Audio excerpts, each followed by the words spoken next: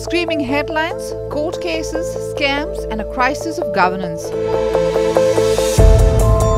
Few people have spoken of anything else in business circles over the last few months, even though rates have tightened and growth slowed. So, as India's parliamentarians meet up in the capital to discuss the country's future, I caught up with one of corporate India's most feisty ambassadors, Bajaj Group's patriarch Rahul Bajaj, and I began by asking him what he made of what he saw.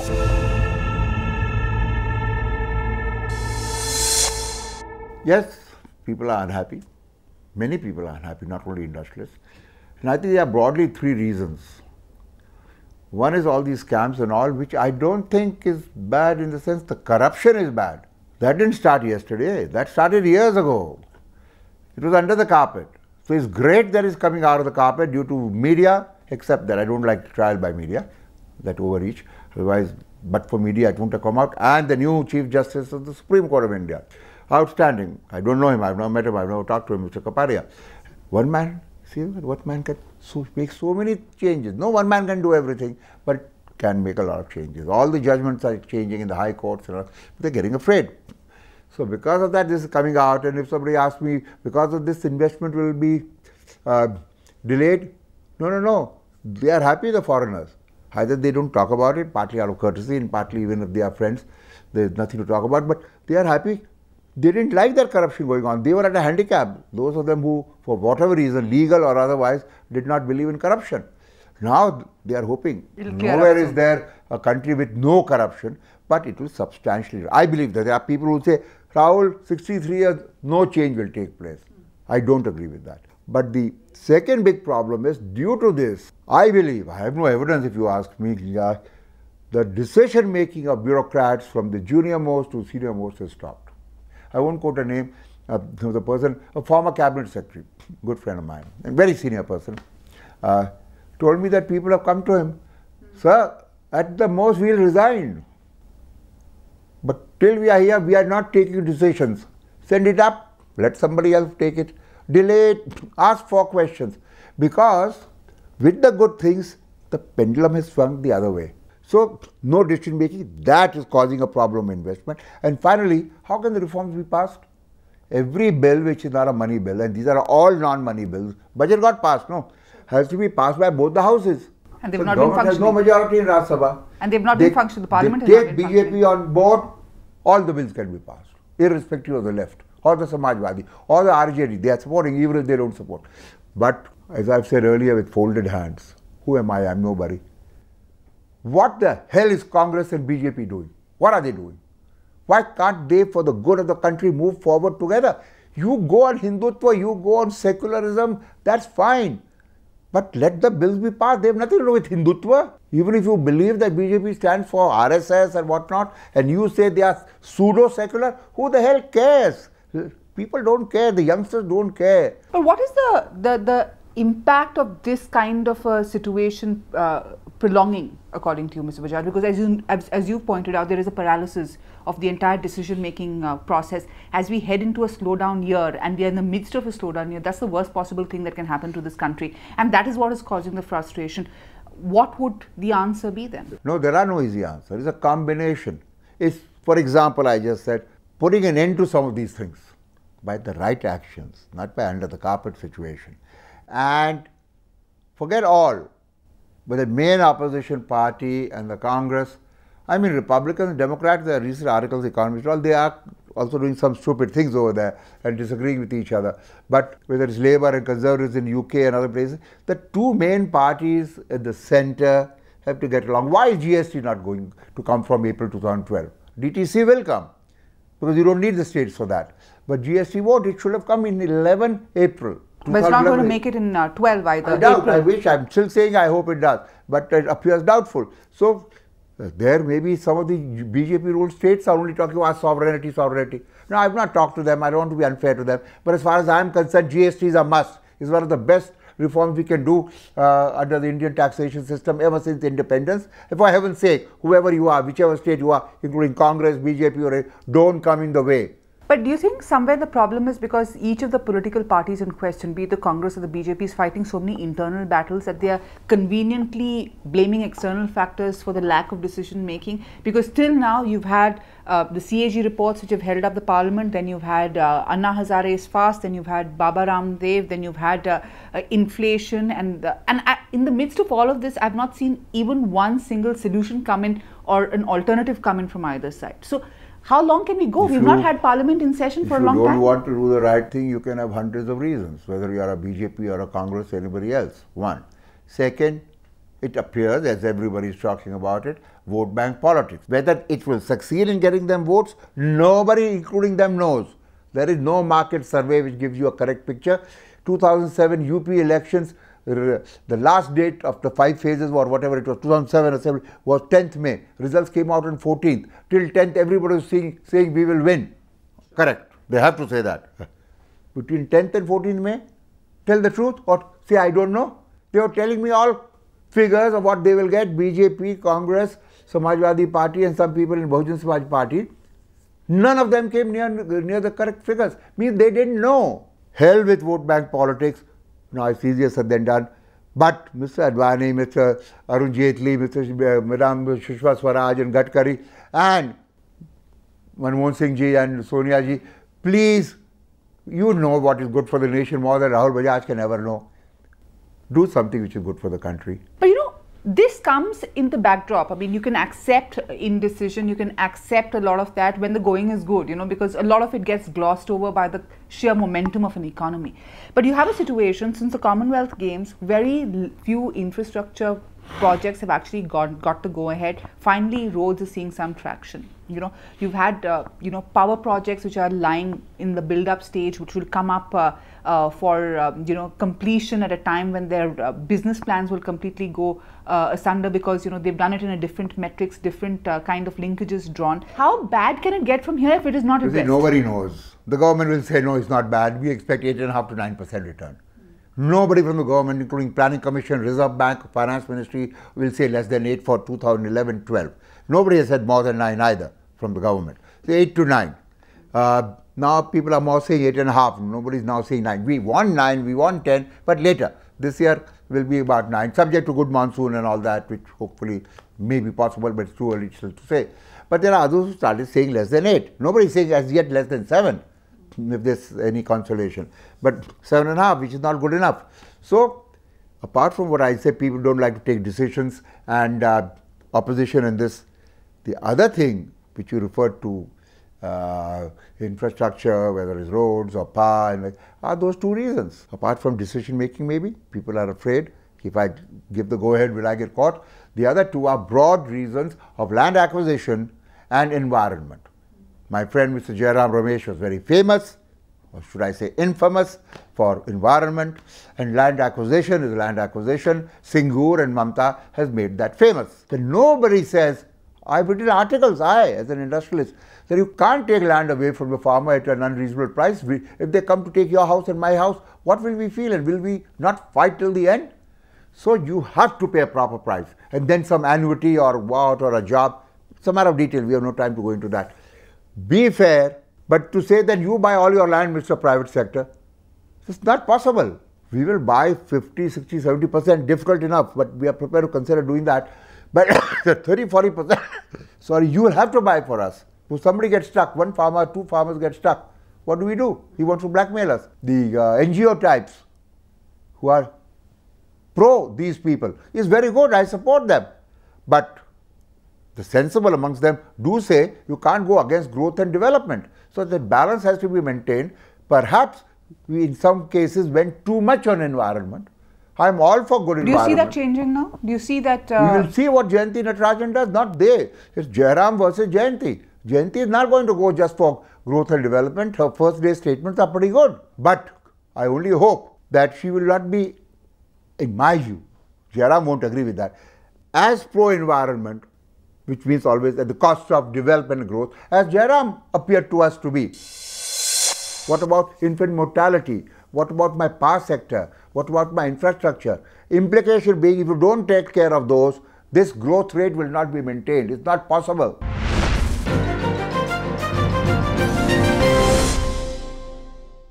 The larger part about India is that somewhere we all, including the media channels, headlines in various newspapers, we get carried away with the overall numbers. You mentioned 8.5%, and the constant missive is that it's great to have 8.5% when the world is growing at 1 or 2%, if they're growing at all.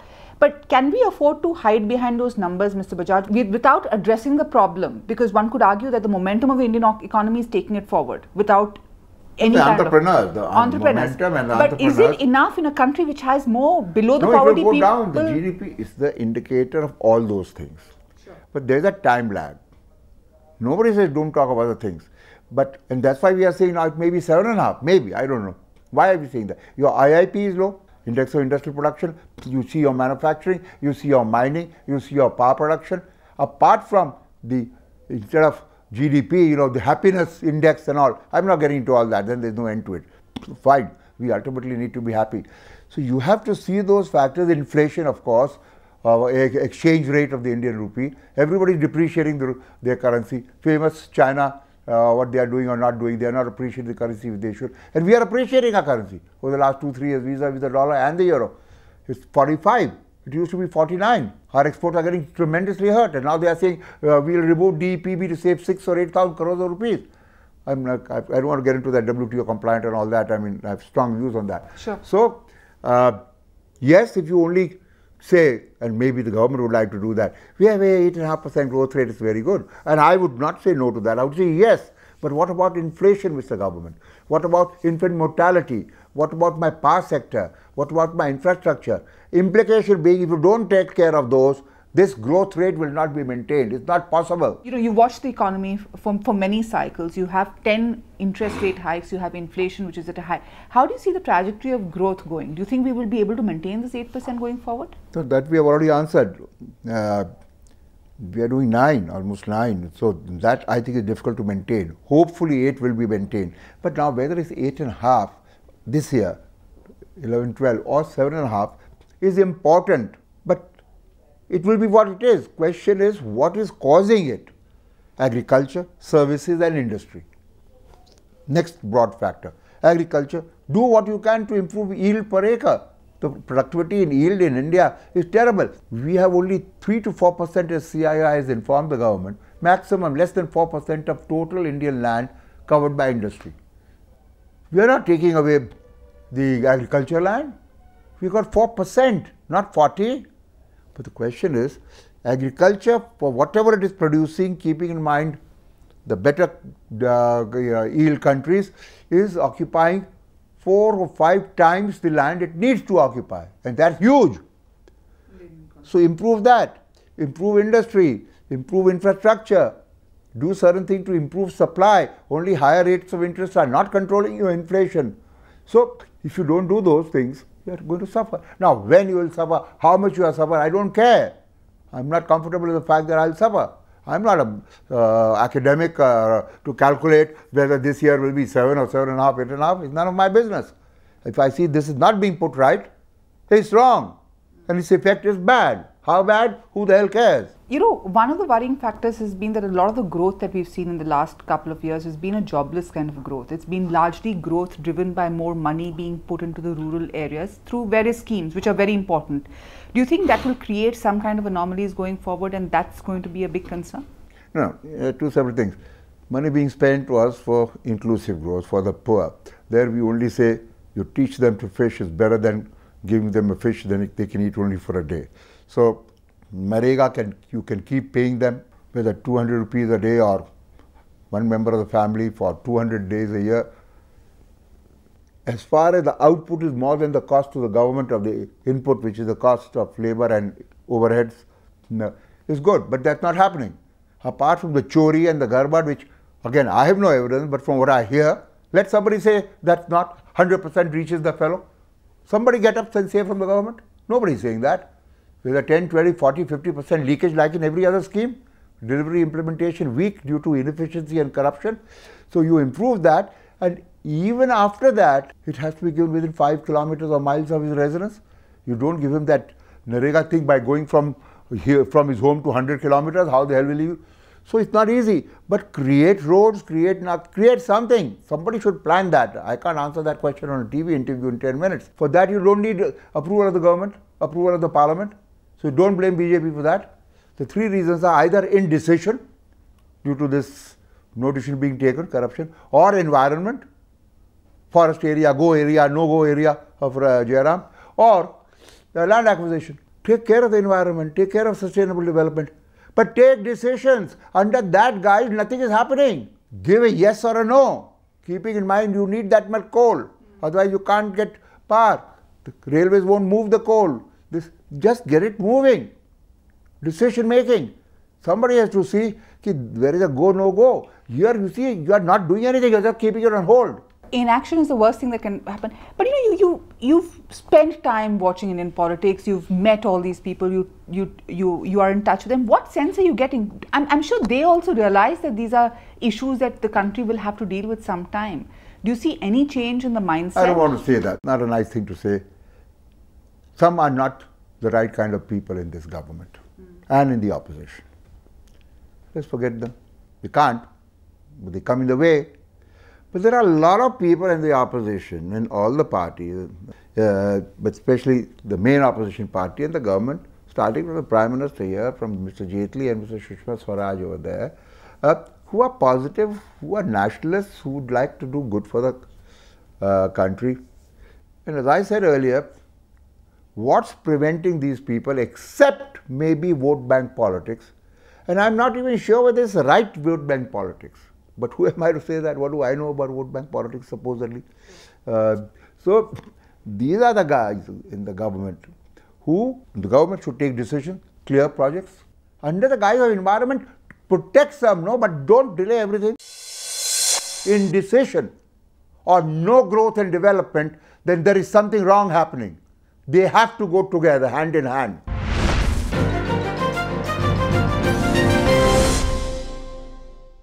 After this period of inaction, do you see change at all with this fuel policy and the fuel subsidies? Policy doesn't prove anything to me. It only proves that those companies were going broke. There's a limit.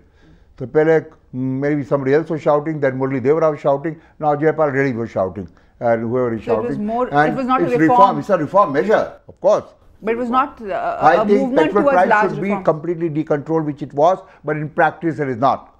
And diesel, everything should be done for the below the poverty line. You pay them by direct transfer, by cash, or a voucher. It may take a year or two till the UID comes. Today everybody doesn't have a bank account. Sure. 40% don't have. All those issues are there. But at least agree in principle.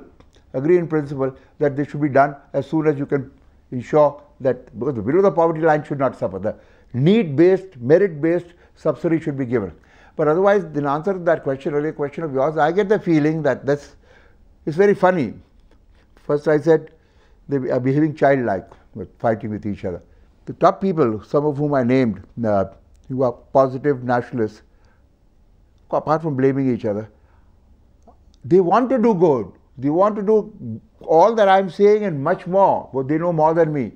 But I think they are feeling helpless.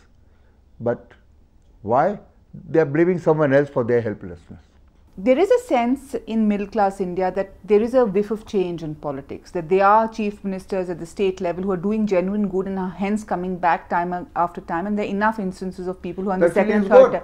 But do you think politics is changing in that sense, or do you think... Generalizations, I don't know, but Nitish Kumar is a good example. He won again and again. In her own way, my close friend Sheila Dikshit, third time winner, is not a joke. So even Naveen Patnaik to some extent, even in spite of leaving BJP, has done well. In fact, I said the last Bihar elections gave me a lot of comfort because it showed that votes can be had for growth and development and law and order, and not just for caste-based and money and this and that. Similarly, the last Tamil Nadu elections, as everybody believes, I'm saying nothing new, and common sense shows that corruption did not pay. And I'm not anti that party or that party, but the ruling party obviously had more money than the other party, by definition, and didn't win. Not only didn't win, it lost badly. It was not like Kerala, which was very close for UID and LDF. So they lost so badly. So these are good signs. At the moment, I'm talking, I don't want to quote other states where disaster is taking place, but I'm talking center. We know we are a federal structure. We know lots of things states can do, including law and order. Fine. So some states are doing better than others. Fine. We'll come to that. What about the center? Is it unimportant even in a federal setup? Nobody says that. Why don't we put it right? Why are you feeling helpless? Why are you blaming the other side? Why can't you get together, maintain your identities and fight in elections? Why can't you agree to have parliament and assembly elections will take place simultaneously and only every 5 years? And there's a way, I don't have time to go into that. The German system, the vote of no confidence accompanied by a vote of confidence in another party or another person. So you will not have midterm. 52, 57, 62 and 67. Parliament, assembly every 5 years and together. Less money spent for the nation, for the parties, less black money. This all sounds logical. Where is the stop coming, you think? Is it mindsets? Is it the old way of doing things? Is if it I the knew it, helplessness? either I'll become Prime Minister or I'll put some of these guys in jail. So it's a good thing that some of them are headed there. My last question. At this juncture, so we are seeing a challenging atmosphere around us in the economy, and we've seen indecision with the government. What worries you more, the indecision or the slowdown? Slowdown is a result. Indecision is a cause. I'm concerned with governance at every level. Top, middle, bottom, central government, state government. That will include decision making. It will include less corruption. I don't use the word no corruption. Reduce corruption, better efficiency, good governance, corporate governance in the private sector, good governance. And if you have good governance, your growth rate will improve. At the most, somebody can say there's a time lag, fine. At least it will improve a year, 2 years later.